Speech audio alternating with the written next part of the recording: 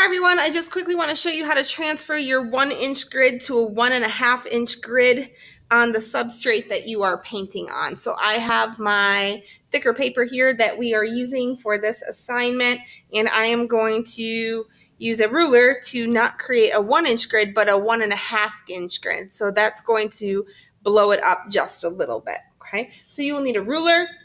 You will need a pencil. That's what you're going to need for this part. I just want to show you very quickly on the ruler. This is a 1-inch ruler, okay? And you are going to not measure at the 1-inch line, but you're going to measure at the 1.5-inch line. And then you're going to have to do a little math here. So 1.5, then another 1.5 would be 3, then 4.5, then 6, then 7.5, then 9. Some of you are going to need to stop here, but some of you might have enough room to keep going. So after that would be 10.5, then 12. Okay. You will end up with either a 9 by 12 or a 12 by 15 substrate. And now also if you have only access to a smaller paper, like an 8.5 by 11, you'll just make it work in regard to the ruler and the measurement by doing a 1-inch grid and making an 8 by 10. So let me repeat that so that you understand. If you have a larger piece of paper available to you, you will make a 1.5-inch grid.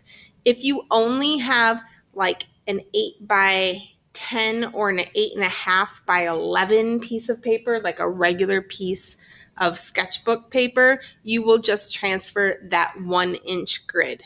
So here we go. I'm going to show you on my larger piece of paper, and then I will show you on a smaller piece of paper. Okay, here we go.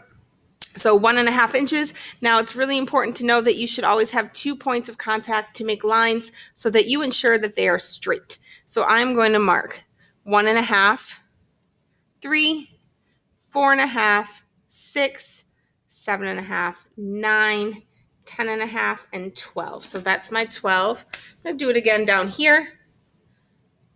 1.5, 3, 4.5, 6, 7.5, 9, 10.5, 12.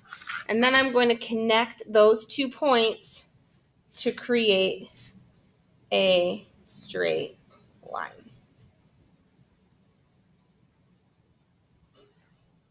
Now I'm going to draw a little bit darker so that you can see what I'm doing, but I would like you to draw as light as you possibly can so that it's a little bit easier for you to erase those lines when you need to. Okay, so I'm just coming through, I'm marking where my lines are. Again, if you have access to a larger paper, you're going to make a 1.5-inch grid. If you do not have access to a larger paper, if you only have an 8.5 by 11, like a size of a computer paper, you are just going to emulate that 1-inch grid that is on Google Draw. Okay, so I can show you that too. Now I'm just going to go the other way. So I'm going to repeat those numbers for you so that you can follow along.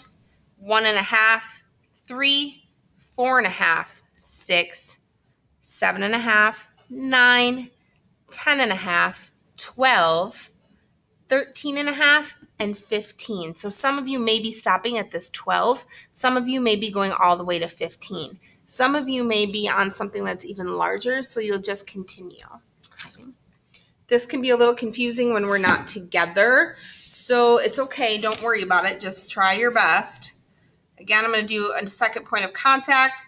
1.5, 3, 4.5, 6, 7.5, 9, 10.5, 12, 13.5, and then 15.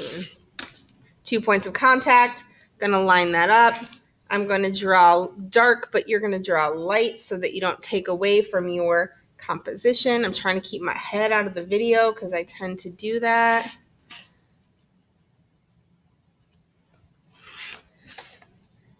And when you are all done with drawing these grid lines, it will match up to your grid that was created in Google Draw. Whoa, that was a bad line.